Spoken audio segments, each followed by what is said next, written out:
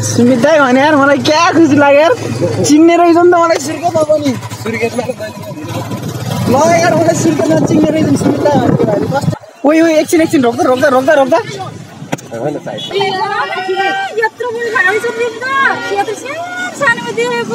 झुकिनु भयो भने अनि आफ्नै फुपू र हजुरआमा ठोक्दै आफ्नैको हत्या गरिदिएको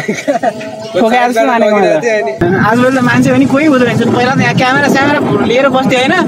त्यस्तो गरे भाइ तिमीले भने त्यसपछि अनि त्यस्तो होइन दाइ मैले अब हजुरलाई भेट्ने भनेर आम म त्यस्तो त्यो बाटोमा हिँडेर बिग फ्यान दाइ जस्तो होइन क्या एकदम पहिले लकडाउनदेखि नै हेर्थेँ नि त मैले भिडियो भ्लगरहरू त सबै आइडल नै हुन् क्या सबैको पहिल्यैदेखि हेरेको अब भ्लग बाहेक अरू युट्युबमा हेरिन्न अनि त्यो चाहिँ मलाई अनि के खान्छौ खाजा यताउता चिसो भनेर सोध्नु भयो त्यो भनेको चाहिँ बवाल खुसी लागेको थियो कि मलाई सिबिआरमा कत्रो ठुलो यार सिबिआर त्यो भिडियोमा त अनि भिडियोमा मैले अनि के बिर्सेँ भने चाहिँ त्यसको साउन्ड कोल्ड स्टार्ट गरेर क्या मेरो भ्लगमा पनि साउन्ड गर्नु पर्ला भनेको त्यहाँ गएपछि म एक्लै गएको त्यही माथि नयाँ ठाउँ म त नर्भस भइगयो क्या भिडियोमा बोल्नु गर्न अर्कै भइहाल्यो क्या मैले पनि भनेको थिएँ त्यो भिडियोमा नि यस्तै भयो त्यस राम्रो थियो त्यो टायरमा कत्रो त्यो पछाडिको त्यो सिबिआर जस्तो ठाउँ चाहिँ त्यो राजकुमार दाइले फर्स्ट टाइम नै सुने भन्दै थियो क्या दैलेख सुर्खेत चाहिँ सुन्नु भएको रहेछ होइन तर दैलेख चाहिँ सुन्नु So well and namaste, welcome back to my new vlog. Hope you guys are fine and म पनि एकदम सन्चै मेरो प्यारो आफन्तहरू अनि अहिले चाहिँ सुर्खेतमा अनि सुर्खेतको यो दोस्रो भ्लग भइरहेको अनि त्यसपछि आज चाहिँ यसो अनि घुम्न निस्किदिउँ भनेर अर्कन्दमा जोस सेकेन्ड बाइक साइक ढाल्छ रोक न जा त एक्लै जा म जान्न जा एक्लै त्यही दाजु गएर निक्लिसक्यो मैले चाहिँ हामी टक्क खोर्के बेलादेखि पछाडिदेखि सम्झ छोरा पौडी खेल्ने छु एकछिन नै नत्र खेल्ने एकछिन पौडी खेलेर जान्छ अनि त्यहाँदेखि यतापट्टिदेखि सम्झ हजुरहरू पवन दाइको घर यहाँदेखि निक्लिन्छ जस्तो पवन दाइको घर पवन दाइ चाहिँ हुनुहुन्न अनि हामी चाहिँ त्यो त्यहाँ अगाडिदेखि निक्लिन्छ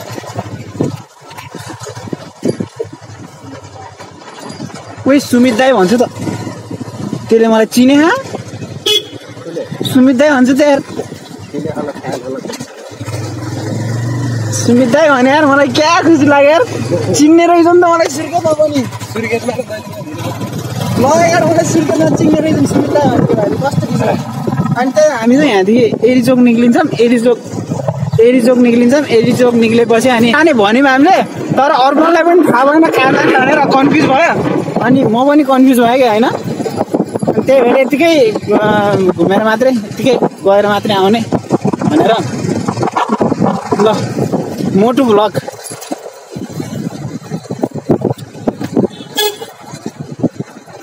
ओइ एकछिन रोक्दा फुपूसित भेट्दा खाएको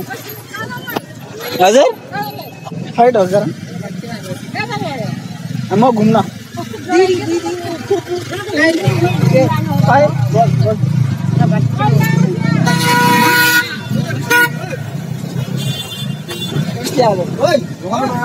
अरू सन्चै हुनुहुन्छ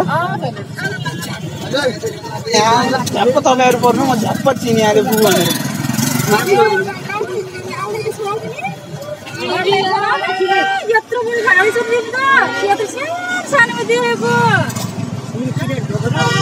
अलि अगाडि राखेँ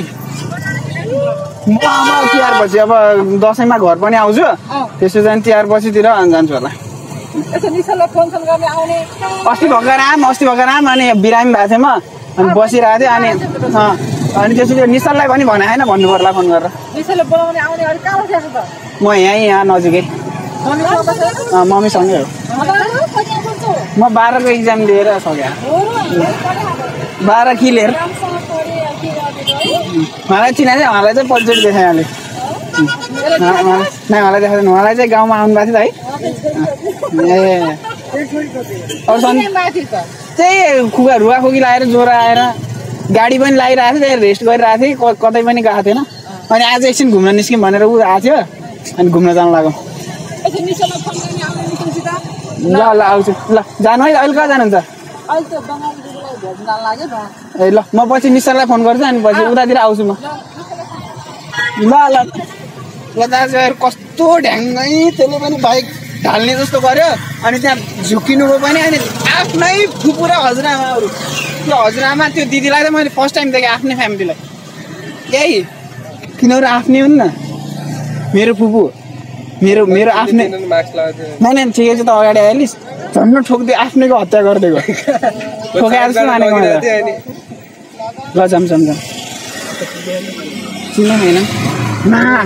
आफ्नै मेरो बुवाको आफ्नै बहिनी हुन् क्या फुपू अनि त्यो हजुरआमा म त झ्याप्प हेरेर झन्न हत्या गरिदिएको आयो नि त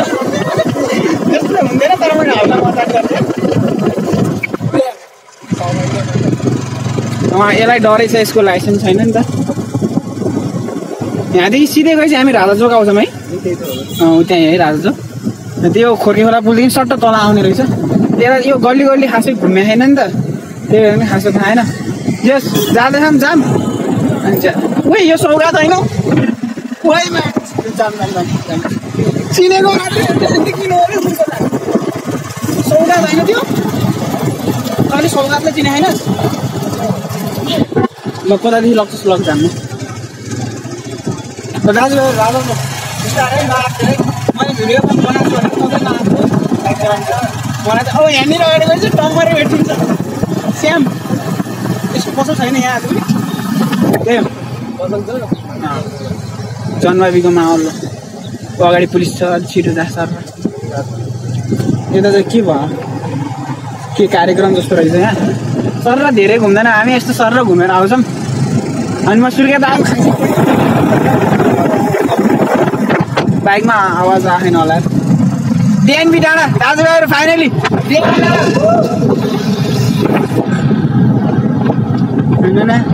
आजकल त मान्छे पनि कोही हुँदो रहेछ पहिला त यहाँ क्यामेरा लिएर बस्थ्यो होइन एकदम के लोयल टाइपको त्यो दाइले चाहिँ मलाई के भन्छन् त्यो होस्पिटालिटी गरे के त्यो एकदम अनि भेट्ने बेला अनि सुरुमा चाहिँ मैले भिडियो बनाउनु मिल्छ कि न भने है अनि मिल्छ भन्यो अनि त्यसपछि अनि जस राम्रोसित बोले एकचोटि अनि उता आफ्नो घरमा गएर कपडा सडा फेरेर आउँछु अनि भिडियो बनाउनु पर्छ भने म त्यहीँ बसेँ अनि यसो अब गएको भेट्न यसो स्याउ र केरा किनेर लगाएको थिएँ मैले दिदी भनेर उसलाई बिरामी भेट्न यस्तो गर्थ्यो भाइ तिमीले भने त्यसपछि अनि थियो त्यस्तो होइन दाइ मैले अब हजुरलाई भेट्ने भनेर म त्यस्तो त्यो बाटोमा हिँडेर बिग फ्यान दाइ जस्तो होइन क्या एकदम पहिले लकडाउनदेखि नै हेर्थेँ नि त मैले भिडियो भ्लगरहरू त सबै आइडल नै हुन् क्या सबैको पहिल्यैदेखि हेरेको अब भ्लग बाइक अरू युट्युबमा हेरिन्न अनि त्यसपछि त्यो भयो अनि बस त्यो राम्रो कुरा गर्नुभयो क्या मसित अनि राम्रोसित अनि सबभन्दा दामी पार्ट के लाग्यो भने चाहिँ मलाई अनि के खान्छौ खाजा यताउता चिसो भनेर सोध्नुभयो त्यो भनेको चाहिँ बवाल खुसी लागेको थियो कि मलाई अनि त्यसपछि अब कहाँ खानु होइन दाइ त त्यस्तो होइन म दाइ म खाइहाल्छु मलाई केही पनि पर्दैन हजुरसित भेटेँ यहाँदेखि मास्त्रेबाट जानु के यहाँ मास्त्रेबाट सिधा त्यो मास्त्रे बाटो शीतल छ रुखहरू छ क्या दामी हुन्छ अनि भने जस ठिक थियो अनि सिबिआर पनि हेरियो नजिकैदेखि सिबिआरमा कत्रो ठुलो यार सिबिआर त्यो भिडियोमा त अनि भिडियोमा मैले अनि के बिर्सेँ भने चाहिँ त्यसको साउन्ड कोल्ड स्टार्ट गरेर क्या मेरो भ्लगमा पनि साउन्ड गर्नु पर्ला भनेको त्यहाँ गएपछि म एक्लै गएको त्यही माथि नयाँ ठाउँ म त नर्भस भइगएँ क्या भिडियोमा बोल्नु गर्न अर्कै भइहाल्यो क्या त्यही भन्दै मैले पनि भनेको थिएँ त्यो भिडियोमा नि यस्तै भयो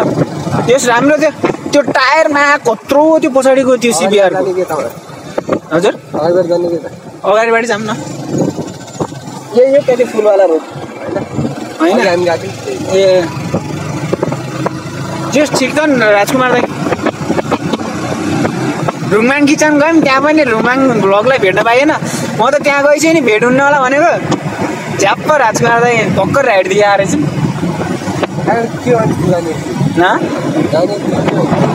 कहाँ त्यहाँ कता त्यहाँ जाने बित्तिकै म भ्लग गराइरहेको थिएँ त्यही भ्लग खिच्न मिल्छ एकछिनै म ड्रेस चेन्ज गरेर आउँछ नि भिडियो बनाउनु भ्लग बनाउँछ भनेर मैले सुरुमै भनेको थिएँ क्या च्याप्पै नखिच्दै म प्राइभेसीहरू हुन्छ नि त अनि सोधेर चाहिँ खिच्यौँ भनेर अनि ठिक छ भन्नुभयो अनि त्यतिखेर चाहिँ भिडियो बनाएन अनि ह्यान्डसेक गरियो त्यसपछि अनि म एकछिनमा आउँछु अनि फेरि भिडियो सिडियो बनाउनु पर्छ भन्नुभयो अनि एकछिन बसेँ त्यहीँ म त पसलमा जाने नि लाज लागेर पछाडिको भागदेखि गएको थिएँ जुन साइकलहरू राख्छ नि पछाडि गेटदेखि पुलुक्क हेरेको त्यसपछि अनि पछि आयो अनि गएर भित्र बस्यो त्यहाँ अनि त्यसपछि यसो एकछिन गफसफ गरेँ अनि ठाउँहरू जस मैले ठाउँलाई चिनाएको छु जस्तो ठाउँ चाहिँ त्यो राजकुमार दाइले फर्स्ट टाइम नै सुने भन्दै थियो क्या दैलेख सुर्खेत चाहिँ सुन्नुभएको रहेछ होइन तर दैलेख चाहिँ सुन्नुभएको रहेछ अनि त्यसपछि ठाउँ चिनाइदिएँ मैले जस फर्स्ट चिनेको कहाँ दैलेखै चिन्दैन कि काठमाडौँतिर त्यही त मलाई त सोध्ने भयो क्या अब नयाँ यताउता त्यहीँ अब म बस्ने नजिकै ठाउँमा पनि कहाँ भनेपछि दैलेख भनेपछि नचिन्ने अनि मैले सजिलो हुन्छ भनेर सुर्खेत नजिक भनेपछि ट्याक्कै चिन्छ क्या जसले पनि चिनाउनु पर्छ बिस्तारै दैलेखबाट अरू पनि अब भ्लगरहरू पनि निस्किँदैछन् एमआरपी भ्लगको गाउँ पनि त अनि कसले चिन्थ्यो म्याक्डी भन्ने त्यसरी नै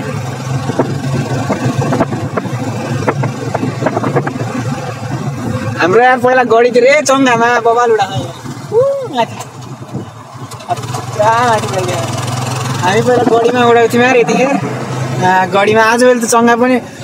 उडाउँछन् कि भाइहरूले हामी पहिला गढीमा दौडिन्थ्यौँ चङ्गा उडाउन अब त यार कस्तो रमाइलो थियो आज त मोटो भ्लग नै भयो यार मोटो भ्लग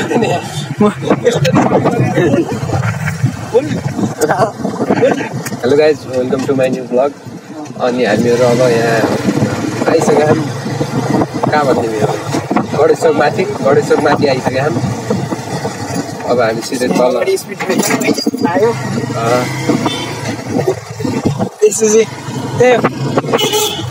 के खान्छ जस्तो त भेराइटी होइन ठिक छ भाइ तिमी आयो त्यही खुसी छु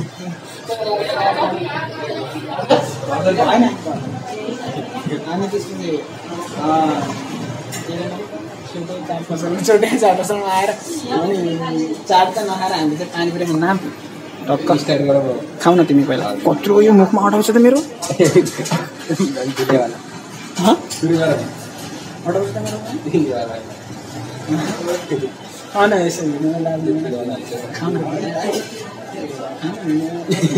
रमाइलो मान्नुहुन्छ क्या आफै हाँसेको हेर्न अर्पणलाई हेरेर अर्पण हाँसिरहेको नाच खाएको छु नाच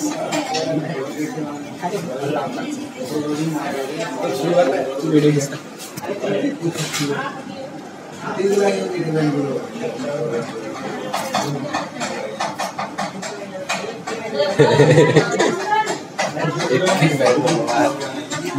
भिडियो